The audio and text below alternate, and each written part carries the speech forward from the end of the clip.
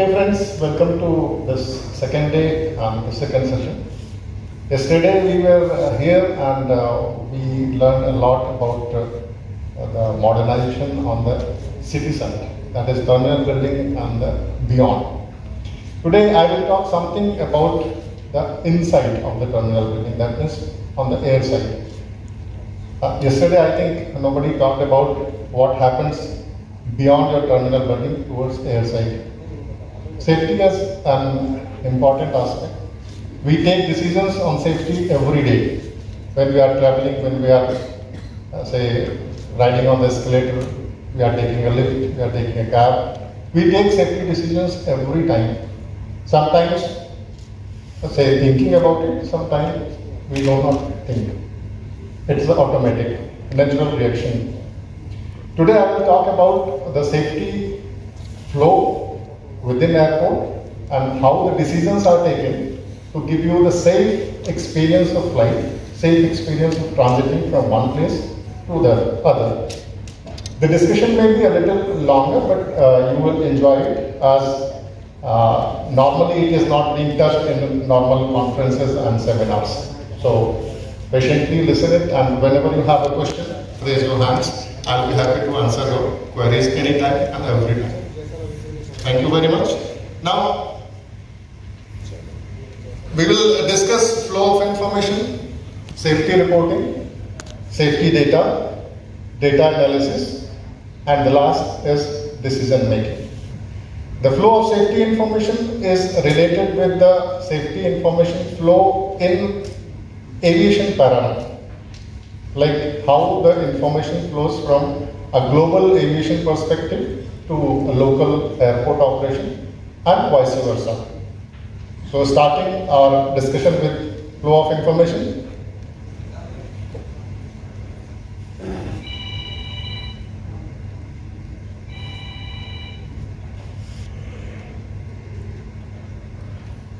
So everybody is able to see this? This is like the entire aviation network, starting from ICAO, that is International Civil Aviation Organization, as a United Nations agency for civil aviation, and then ICAO strategic objectives, then ICAO's business plan, and in business plan you can see it is Global Aviation Security Plan, Global Aviation Safety Plan, and Global Aviation Navigation Plan. These three plans are there, and Global Aviation Safety Plan, then we come to our region, that is Asia Pacific, and after the Asia Pacific you have National Aviation Safety Plan as in India, and the National Aviation Safety Plan is basically the responsibility of your regulator, that is the Directorate General of Civil Aviation, and it is prepared State Safety Plan, and then finally it comes to the operator, that is airport operator or air traffic service provider or maintenance party or airlines. There are 7-8 organizations who has to implement this through their safety management system. Now coming to safety management system is how the safety is managed in a scientific and categorically designed way. There is one Annex 19 and one document 9859 by ICAO which explains it very clearly.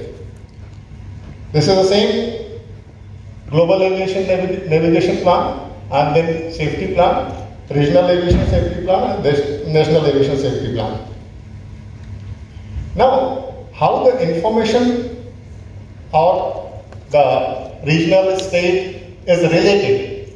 Global Aviation Safety Plan is Doc 10004, 23 to 25. Then Regional Aviation Safety Plan 23 to 25 is under draft. It has not been finalized yet. Then India State Safety Plan, DGC has released very recently after a gap of around 10 years. Then Service Provider SMS. Service Provider SMS, whosoever is providing aviation service, they have to provide through a logical and categorized document, which is Safety Management System.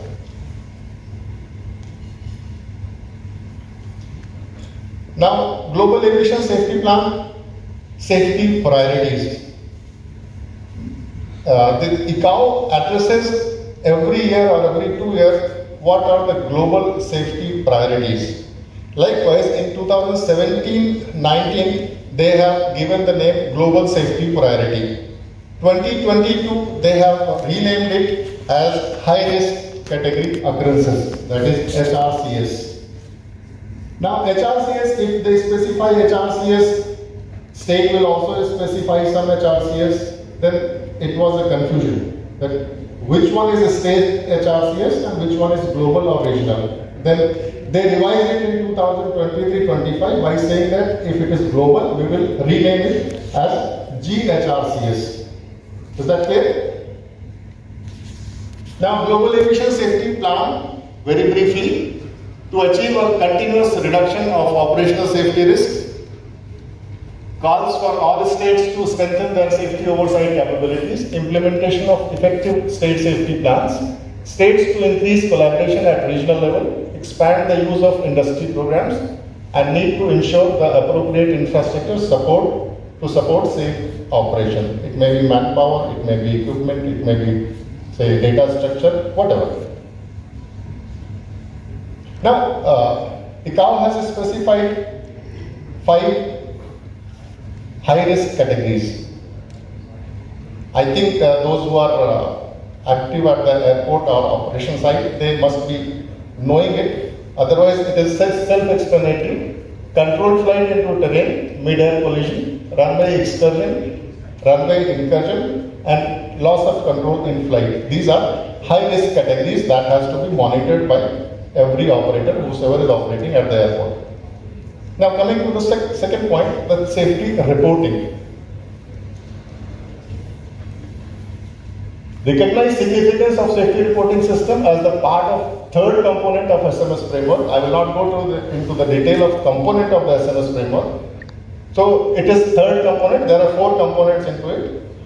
Establish a relationship between safety assurance and reporting. ICAO identifies requirement on safety reporting system. There is a very, very defined and catalog coding system of safety reporting, safety data collection.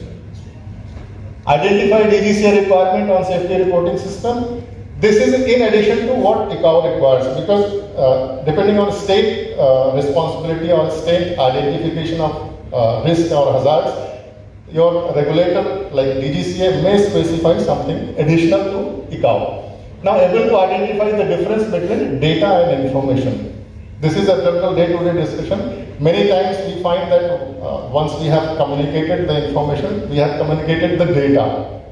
But there is a huge difference between data and information. From information, you can collect the data points. From data points, you have to restructure the information available. And yesterday also and today, many people talked about data-driven decision making. ICAO calls it D3M, data-driven decision making, and they make it sure that from November 2019, every organization has to put forward its plan for data-driven decision making. This I was talking about, that is the third component, safety assurance, where data is gathered and safety information is reported. Safety reporting is 3 different categorization: mandatory, voluntary, and confidential. Everybody is say more or less aware about these type of data reporting. I'll not go into details of it. Now, ICAO has a very different requirement that every state regulator or every state should establish the SDCPS, Safety Data Collection and Processing System.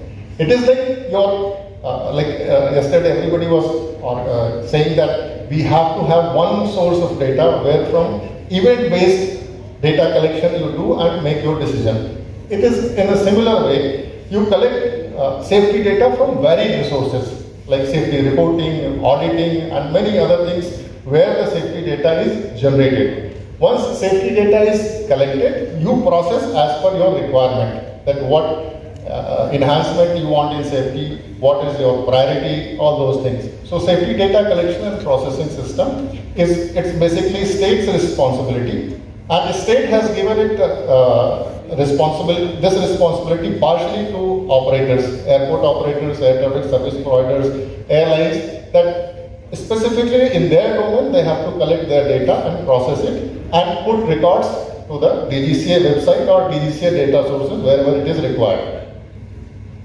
This is the same thing as the CPS modules. Reporting forms, risk management, audit management, corrective action and mitigations, training management, reporting and data export. Since aviation is a global phenomenon, if I have some data and say Australia has some data, the reporting format should be such that this data can be exchanged. That is why ICAO has come up with a definite format of data, format of exchange, so that global reporting and global data exchange is possible and information can be presented in the right manner and global decisions can be made on the priorities of data.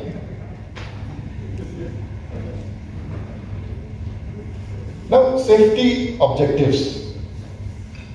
There is a famous saying that you cannot manage the thing which you cannot monitor, which you cannot measure. Until unless you are able to measure the things, you cannot manage. And in everyday scenario, it is very true. If we are able to measure our speed at the speedometer, we are able to control it. If there is no speedometer, you will never know how much speed you are having within your sitting environment in a car. So you may be 80 km per hour, 100 km, 120, you don't know. So to manage it, you must measure it. That is a very, very basic principle of anything which you wish to manage. Similarly, safety objectives, that is corporate and station level. Corporate safety objective, I have given an example that maintain the environment around the aerodrome to keep it free from any birds and wildlife that may cause damage to the aircraft. This may be a very vague objective because it is a corporate level. Then you come to the station level, that is at a particular airport. It says that maintain the grass and shrub within operational area, limit the number of butcheries around the airport and limit the number of garbage dumps. Very true, that airport can specify it. But when it comes to the operational side, operational unit objective, what it will have, grass in operational area shall not be more than 6 inches tall. So it is a measurable objective. You are able to measure that whenever it is going beyond 6 inches, you have to cut it. Similarly, garbage dumps in the vicinity of airport shall be covered. Now, you have decided what objective you have, how you will measure it. That is where the indicator comes. You have to specify certain indicators, like speedometer, you have an indicator.